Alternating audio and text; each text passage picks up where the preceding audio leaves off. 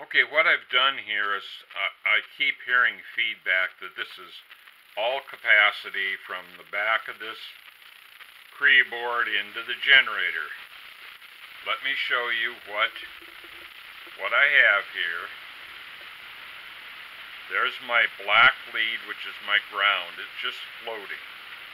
And here's the cable going into the generator. Here I have a coil. Okay. I'm not using the third diode. I go right into the back of this guy on that copper strip again. I have the two diodes out here, and I have the circuit completed with that wire right there through the block. And so what I'm going to do, as you see, if that's capacity, let me explain this. If I were to touch that board and touch this generator, why wouldn't it go higher instead of being turned off? If I touch this coil, I can see that I changed the SRF, and that's easily explainable. But if I do anything down here, which would give coupling like an antenna, for example, to the back of this board, it should shut it or increase its output rather than shut it down. So what I'm going to do is I have it set at a low level right now so that I can tune it accurately. If you have it set too bright, it's very hard for you to discern exactly where that point is. So in fact, at this time I come out 13.5. So I still haven't got it right at the 13.45 that I want it to be. Okay, there we are.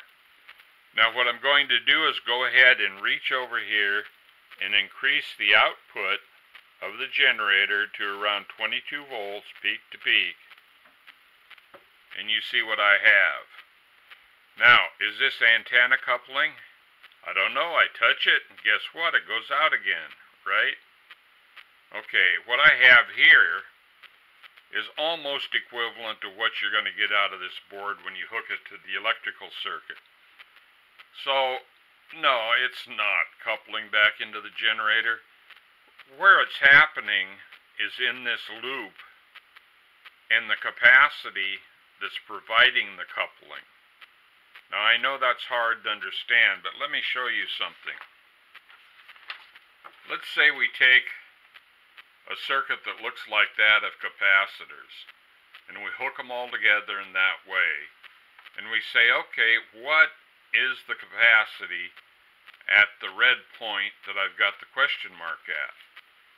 Let me turn this down so it don't kill everything. Okay, and let me show you here. Actually, that little circuit block is like this for infinity. It never stops. In other words, it replicates throughout the universe. So we can then go back to here, though, and we can say with this guy right here, okay, we have an infinite number of these circuits throughout the universe. What is the capacity we see at the question mark? The answer to that is very easy to find with simple algebra. It's 0.